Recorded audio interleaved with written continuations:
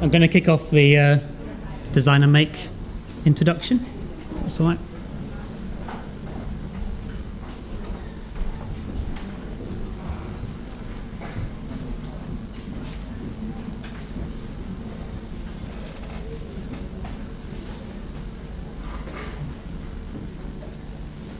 So I'm Martin Self, I'm director of the Design and Make programme.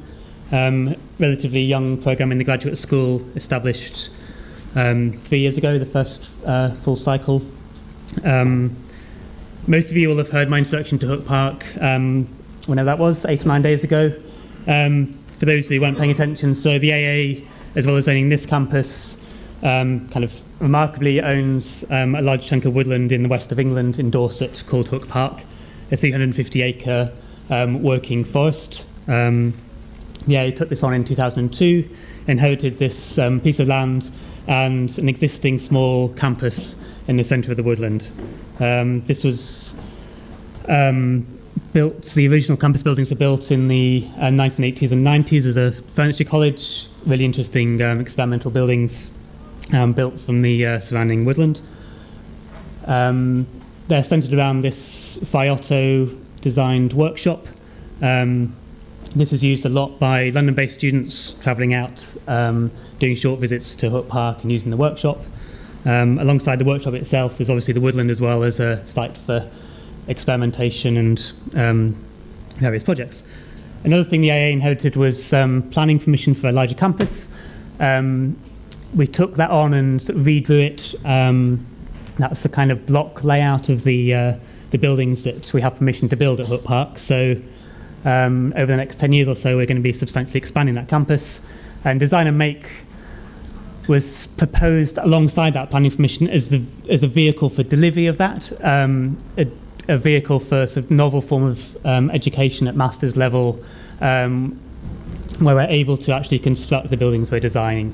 So fundamentally, it's about realisation of actual projects for real, permanent structures in this rural context. So it gives us a really unique opportunity to not just fully engage in the kind of material aspects of the sort of material technical aspects, but also the aspects of having our own landscape, our own site, our own place to work with. Just to quickly summarise the buildings projects to date. So the first of the Design and Make cycles, we designed and built this big shed construction. So it's a large assembly workshop that's now the mothership, effectively, for Design and Make, a big assembly workspace. Along sort of parallel with that, we completed this caretaker's house project, student design project, which the sort of on-site family, the cook, the workshop manager, the caretaker family live in that. And then in the most recent cycle, the first of the student lodge accommodations, so a timber-framed building kind of nestled in the landscape. We've got 2 more projects currently on site, which I'll explain a little bit later on. Before that, a little sort of slightly theoretical interlude. Our fundamental agenda is making is design. Looking at opportunities to kind of radically or novelly integrate the processes of making within design activity. Sort of motivations for that, I guess, stem from sort of underlying kind of embodiment arguments, I suppose. This is a sort of educational theorist. When a word is deprived of its dimension of action, reflection automatically suffers as well. The word is changed into idle chatter, into verbalism, into an alienated and alienating blah. That's what we want to avoid. The alternative is maybe posited through Sennett's recent book about the craftsman.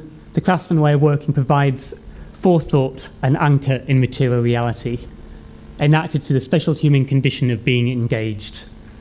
Motivation for this engagement comes from a drive for metamorphosis, the drive to change form. As a species, we have an immense capacity to change form. That's a city in the background. That's a human-made whole. Our sort of ability to sympathise with physical action is extreme. We witness something like that, we're fascinated. We sort of share in the physical action that's happening. As Wolflin theorised, we judge architecture through our bodies.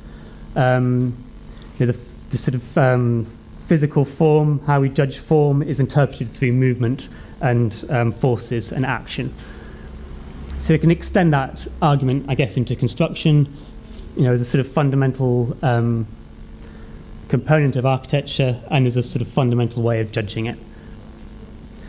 And I suppose, through the program, we, I guess, test the implications of the sort of readability of construction in architectural output. So sort of two extremes there, a very heavily predetermined, heavily engineered structure on the left, the kind of opposite, in a way satisfying the same thing. Obviously, these are structural kind of problems, but an ad hoc solution to the structural problem, very different kind of formal output. So design and make sits in the kind of very small family of other design build programs, a couple of them listed there. And I guess also sits in the context of the AA's very special history of full-scale work. So I think for a long time, Brett talks well about this. The AA's had a fairly unique history in full-scale prototyping. I guess there's an underlying argument that architecture as an action itself is prototypical. We do projects as one-offs. And just, the site outside here has a history of that kind of activity. At Hooke Park, I guess we can take that a stage further because we have the sort of opportunities presented by having our own kind of world, our own site. So I guess there's 4 kind of axes to what we're doing. The material one, that we inhabit our own material to a large extent. We're surrounded by 30,000 trees. We can, very immediately access those, fell them, store them up, and, be working with them. I think I showed this diagram the other day, which is the species distribution and the time distribution of their felling. So kind of multiplying these two together, you have the future available construction material at Hooke Park. Quite a kind of, quite a responsibility to kind of analyse that and use that intelligently and integrate it with the forestry activity. I guess construction I've already been hinting at in the earlier words. Just the directness of actually working material, of actually moving structure around. It's a concrete experience. It's not abstracted, it's not formalised into equations. It's directly adding to your intuition as designers at various scales. I guess the other 2 terms, maybe less prime in the programme, but I think still very valid. That we, the students live in Dorset, they inhabit this world, they get muddy, they get wet. They are faced with the realities of actually being in an environment that we're providing shelter for. So there's a directness of that. And I think another term which we're sort of negotiating and trying to build up a little bit through some of the seminar activity is just how do we really engage in a real place. It's a very different environment to London, which is it's a global city. This is a very kind of localized, historicized environment. The immediate landscape has Iron Age landscape in it that hasn't been touched for 3,000 years.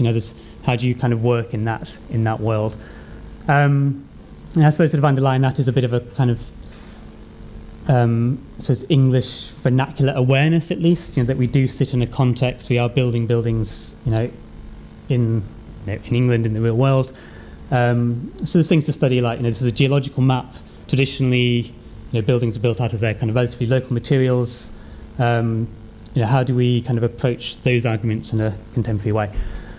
Okay, so there's 3 core staff: myself, Stuart Dodd, who also teaches in intermediate school, Charlie Brentnell. Just to quickly kind of show a little bit of our background. So I, with Charles Walker, ran an intermediate unit, which was a pavilion design build unit. That kind of led into the design and make program for me. Stuart Dodd has an interesting practice, works quite a lot in the area of Hooke Park. He also runs an intermediate unit and a visiting school in Eugene, a design build program there. That was what they built a few weeks ago. Charlie Brentnell is our, what we call the make tutor. So he leads the kind of construction thinking within the program. He's an exceptional one-off guy. He's built a load of very intriguing structures, and he also has a unique skill at working with underskilled teams. So this is a bunch of primary school kids building a bike shelter. He has the knack to find the ways to get projects to happen. So as an asset for us, it's it's fantastic. We also have other team of consultant tutors who chip in, and joining us this year is Alice Foxley, landscape architect. Her practice is very kind of, I don't know, sympathetic, I guess, for the design and make agenda, so we're going to be seeing how we can use her within the agendas. This is kind of the map of the year, so we're a 16-month programme, 4 academic terms, and then a summer period where we tend to carry on constructing to make the most of the summer.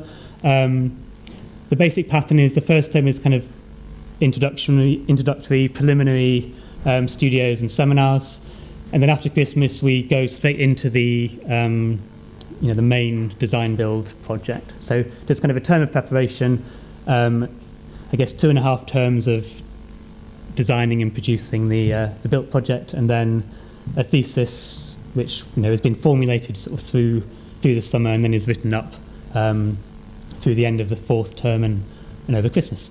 So I'll go through this in a bit more detail. Okay, there's the breakdown of the marks. It's in the handbook for the students. Okay, so we have 4 seminar series that run. The 2 kind of prime ones are in the first term. So I teach a course, I guess, around the theories and practices of making as designs. So a sort of series of arguments that I guess build up a kind of theoretical basis around the practice that we do. I guess to explore the the kind of locality ruralist theme that I was hinting at earlier, we do 2 full-day sessions around that topic. Okay, in terms of design make studios, so we kick off with an induction studio, which is a sort of boot camp, I guess, in terms of establishing digital skills and kind of getting a foundation of activities together. And that feeds into sort of furniture scale, material structural system exploration. Last year we introduced an aspect of that brief which was quite good fun, which was to seek out a traditional making technique, kind of analyze the sort of inherent systems and logics within that technique, codify that, so model that out in Grasshopper or some other scripted technique, and then sort of reinvent that technique in a contemporary way. So Megan here, Bridport is known as Bridport's our local town. It's known as it's a net making town. So you kind of analyse the kind of traditional tools for net making, kind of established digitally control over that kind of technique, and then reinvented those tools driven by the digital tool. This was another. So these projects are done individually by the students. This was a really kind of intriguing one. So I think Stephanie, she was talking to the forester about just the history of English forests. A lot of the old plantations have trees that look kind of like this. They were deliberately manipulated to provide timber for boat building. Boat building being the main use of timber historically. So there's actually a kind of matching of tree geometry and its structural performance to the boat structure. She kind of saw a contemporary version of that, so she went out, out of Hooke Park saplings, pulled out a whole load of knuckle joints, analysed them 3-dimensionally, digitised that geometry, so each one of these things has a unique geometry, and then set up a sort of scripted technique that recomposed those joints into a sort of dome structure. Kind of intriguing if you take that to its sort of logical kind of conclusion, that you could scan the whole woodland and then use the timber components in their kind of idealized, naturally optimized form. So kind of fun. These are just 4-week projects which hopefully prompt ideas for future experiments. So those are done individually and at kind of a desktop scale. By this point we've moved fully down to Hooke Park. Students are living down there, and the next exercise is to really engage in some full-scale kind of inhabitable work. So, within this sort of history of, large, real-scale construction experimentation. So this was, I'll show a couple of examples. This is an interesting cocoon project that a couple of guys did. This was a year and a half ago. So here, I guess there's a few things being explored. One of them was a kind of construction approach, which was rather than kind of calculating structure or predetermining it, just basically bandaging, wrapping until a substantial structure emerged. So I guess a kind of ad hoc, non-predetermined approach. And I guess the other motivation of this was to really kind of intimately wrap it into the landscape. So very tightly wrapped between these three trees. This is one from last year. So here the sort of brief was to use forest floor material, so kind of waste-thin material just from the forest floor, so stuff that was lying around, very simple kind of bound connections, and then to accumulate through a sort of self-accessing scaffolding to build as high as possible in the trees, aiming to get a view of the sea, that's me up there, I think, which was achieved. This was happening in parallel. Another little group of 3 students just going to be exploring the grid shell technique, quite challenging to do in a very short time frame. And again, trying to take it a step further and sort of really locate it explicitly in the landscape. So, bringing that thing, the prefabricated piece, down into the woodland. This is another one, again, very kind of site-located piece. So this year, I think I mentioned Alice Foxley joining as a landscape tutor. So the brief for this is going to be even more explicitly, let's engage deeply in the landscape, its realities, Okay, that more or less closes the first term. We end with what we call project formulation. So at this point, we set the brief for the constructed project for the following year. And we have a little phase of basically working out the kind of concept reaction to that. So students drawing up proposals and proposing it back to the school at the end of the term. That kind of sets up a concept direction for the project when we come back in the new year. I think this year we're probably not going to be taking on any of the kind of full-scale permanent buildings, but rather fitting something into the landscape infrastructure or maybe the biomass energy system. So contributing to the landscape furniture or perhaps the chip store or some of the part of the infrastructure at Hooke Park. Okay, so after Christmas we run into the core design and make activity, designing and realising an actual building. We sort of separate this into 2 phases. The project studio, which in principle closes with the design fully defined, and then the making activity, the construction activity that runs on through the summer. Just to kind of quickly run through that, so obviously the design process is very model driven, working a lot out, working closely with engineers, doing full-scale prototyping where we need it, kind of coming to understand solutions, not just from textbooks, but from our actual physical world around us, sourcing material, and getting that into the drawn state that you need to have to actually proceed with the project. Then we go into the make studio phase, so the actual construction phase. So for that we have a bunch of staff that we draw on to supervise that. I'll illustrate this with the 2 current projects that are on site now. So yesterday we were out in Hooke Park, engaged in these projects. The students are there now. And I guess just to reiterate that kind of through this process, we are looking for opportunities to reciprocate between designing and making. That we're not just doing the kind of conventional office project, sit down at a computer screen for 2 months and draw a project and then go or hand that over to someone else to make it. We're looking at ways to test, to integrate those 2 activities. So 2 ongoing projects, a low-cost dwelling, so a student lodge with an explicit low-cost ambition, and a very different project, a timber seasoning shelter, effectively a canopy, but an opportunity to really test a sort of exploration in the material system. So within the cohort, the students kind of chose a bit whether they wanted to take on, I guess, a full architectural proposition, a complete sealed, environmentally sound building, or something which was more of a, more experimental in terms of its materiality.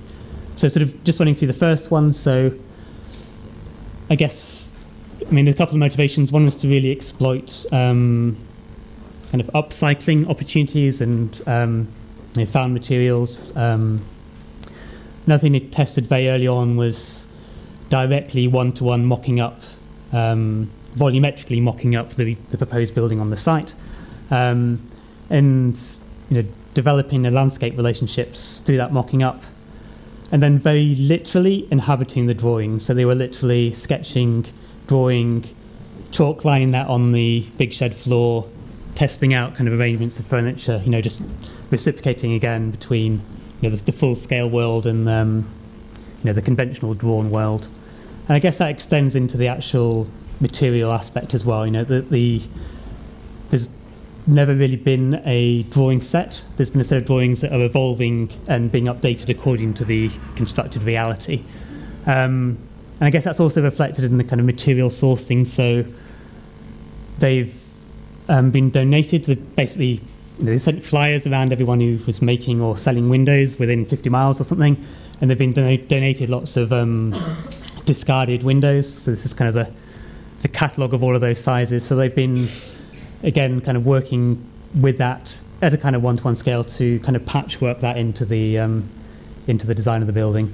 And similarly with other materials, so there's slate that have come off. Actually, the building that they were living in, some of the students was being re-roofed, and they reclaimed a set of those slates and are incorporating that in the design.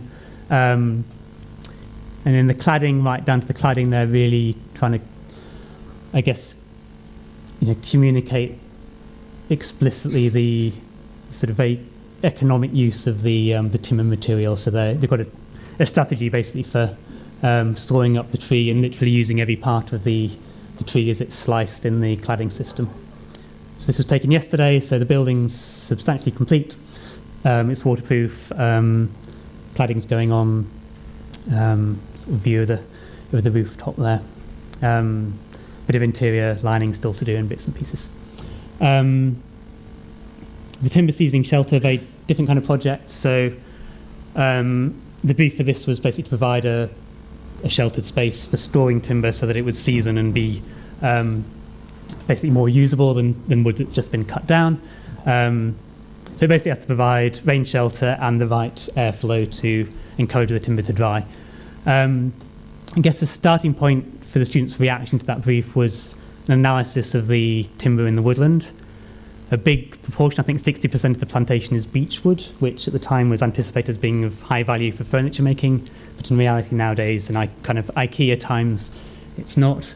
So they had this motivation to rehabilitate beech as a construction material. So literally going out, this is Megan, the student, with the forester, with the fella, with the lumberjack to look at the trees and kind of think about how they could be used. Another person who spent some time with was a local furniture maker who was steam bending, had a very kind of sophisticated steam bending set of techniques. So the project kind of evolved, I guess, out of a motivation to make an interesting structure out of the beech, deploying the steam bending technique. So using very efficiently cut planks, but giving geometric freedom through variable steam bending. So this is probably February, March time, I suppose. So this was the first prototypes of a pneumatic steam bending jig to create these bent components. Early kind of assembly tests. This is Omri, the student, working with Charlie, who I mentioned, and Francis Archer, the structural engineer. At this point, the structure is just all the pieces are the same, so it's a planar structure.